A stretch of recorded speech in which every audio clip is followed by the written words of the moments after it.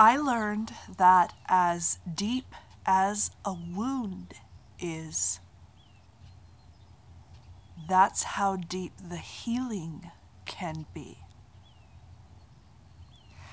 I heard that statement made by a woman named Karr, and she is an author, among other things. And by the way, kind of tangentially, I heard her speak in an interview with Krista Tippett, and I love the interviews that Krista Tippett does. She gets the most amazing people from all over the planet. Krista Tippett has a website called onbeing.org, and there's a lot of like blog posts and things, but every week she posts an audio as well, an interview, and I am often touched by what I hear there and provoked to thought by what I hear there. And so Karr and this statement was one of those. As deep as the wound is, that's how deep the healing can be. Now, oddly enough, I actually came to understand this myself on my own, just through the experiences of my life, and I had an image for myself that helped me. I had this centered around my heart, although healing is for the whole body and the whole world, but I imagined that my pain had kind of dug this hole out of my heart, like it was missing. There were pieces of my heart missing, right? But I started to realize as time continued to go by that that hole was getting filled up. And that hole was getting filled up with joy, and how deep that hole went was how deep the joy went as well, especially once I learned joy. And I'm still learning joy. All right, so yeah.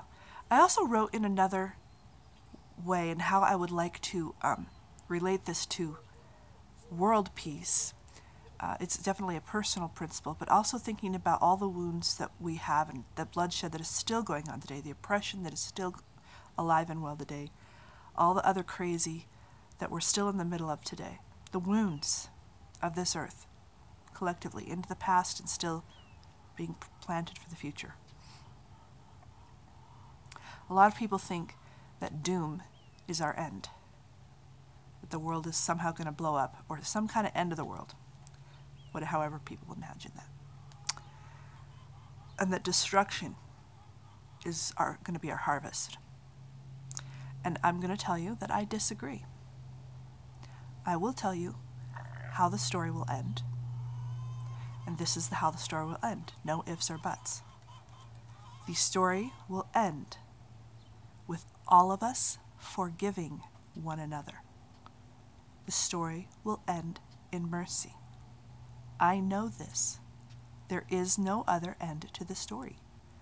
Because if we haven't arrived at forgiveness and mercy, the story isn't over. Okay? So the question is not whether or not we will forgive each other. And we will. And it might only be because we're exhausted.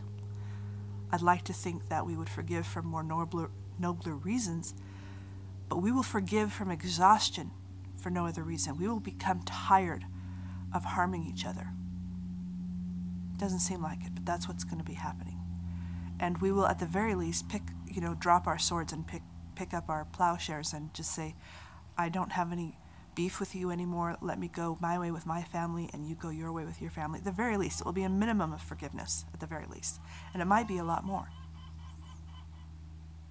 So the question is not if we will forgive, it is when, and it will be how much we will have to forgive. And how much do you want to be forgiven of? Well, everything. I want to be forgiven of everything I ever did to hurt myself and to hurt others. And I want to extend that forgiveness to everybody else, even if it's difficult. I want to find a way. Our wounds are massive, but forgiveness is always bigger, and mercy is always bigger, and peace is always bigger. And it's always there. You can reach for it and have it as soon as you want it.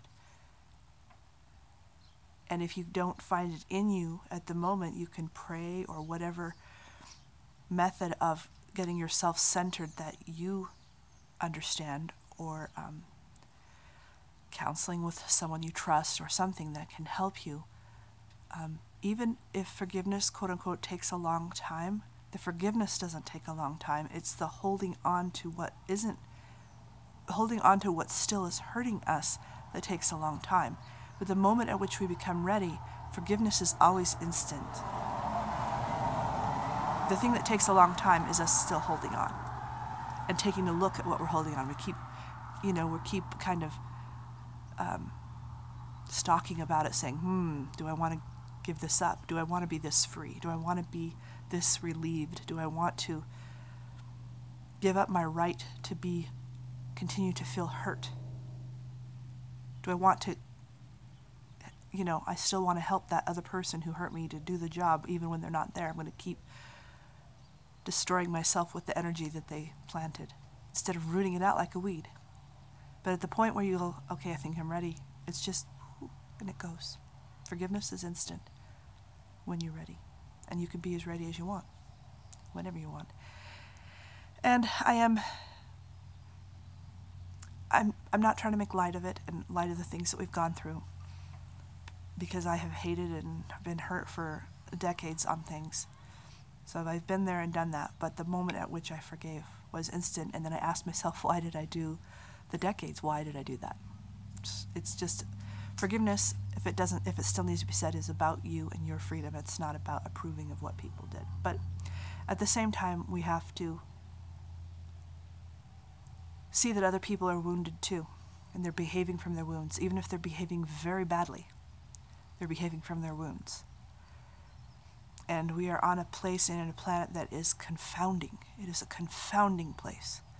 And we get ourselves wrapped up in being oppressors and being violators and being crucifiers and being people who shed blood. We can get caught up in that so easily, and even if we don't do it personally, we can add to the idea that it should be done by someone.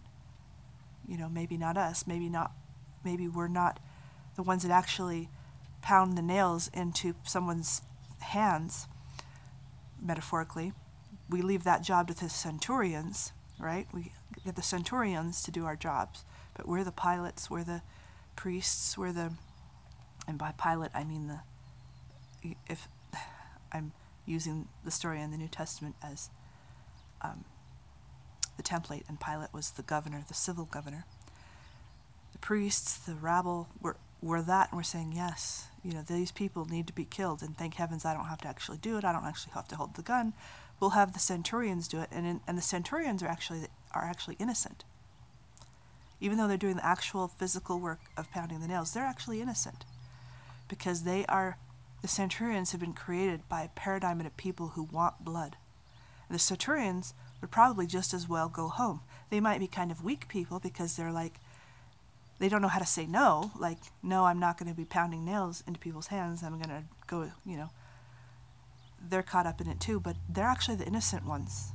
So it's us who call for blood in one way or another, by watching the news, by being afraid, by misunderstanding a group of people, by misunderstanding ourselves. Anyway, I kind of went off on a tangent. I didn't know where I was going to go with that, but wow. So, but the point is yes, our wound on this world is big, personally and together. But it will end well. Okay? It's just that if you want to do it now, instead of waiting another 10 or 20 years, if you want to do it now in your world, in your piece of the world, you can. You don't have to wait. And you don't have to fear some destruction. We do pass through trials that look like destruction, but we can always come out the other side of them, and we have the wound, but we also have the opportunity for how big that healing is going to be. So it's the wound, the destruction is never the end of the story. It's definitely part of it, because to say otherwise is just not realistic. There's plenty of destruction. It's just not the end of the story. The healing is. Okay? Either in this lifetime or the next, and a lot of us do have to do more things after this life, but if you're listening to the sound of my voice, you've got time to do it in this life, so believe. See you.